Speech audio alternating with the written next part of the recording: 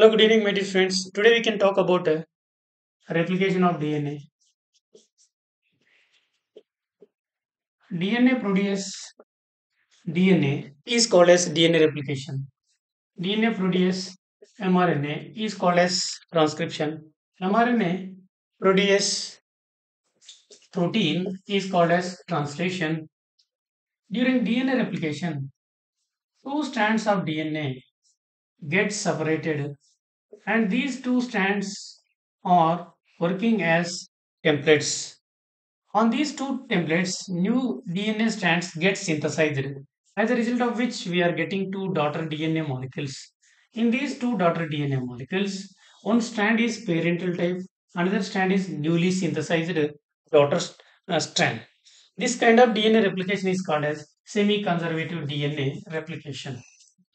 Semi-conservative DNA replication was proved by the name of the scientist Meselson and Stahl.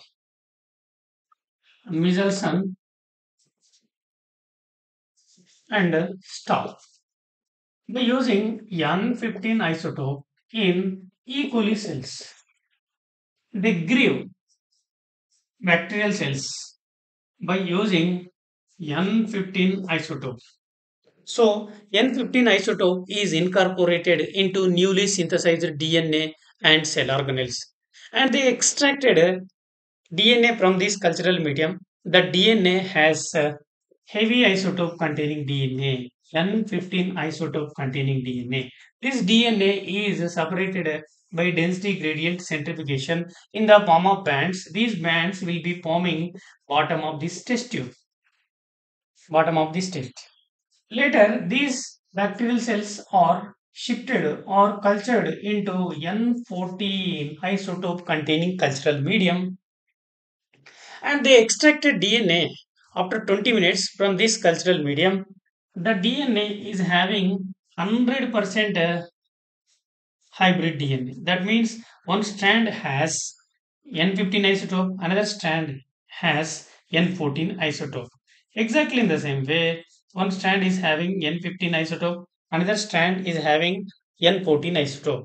This DNA is separated by density gradient centrifugation in the form of bands. These bands are formed middle portion of this test tube. Later, they extracted DNA from this culture after 40 minutes. That indicates the second generation of this cultural medium. Right? They got 50 percentage of hybrid DNA and 50 percentage of light DNA. Light DNA, which is having a N15 isotope in both strands. This light DNA is separated by density gradient centrifugation in the form of bands. These bands are formed at the top of this test tube. Top of this test tube.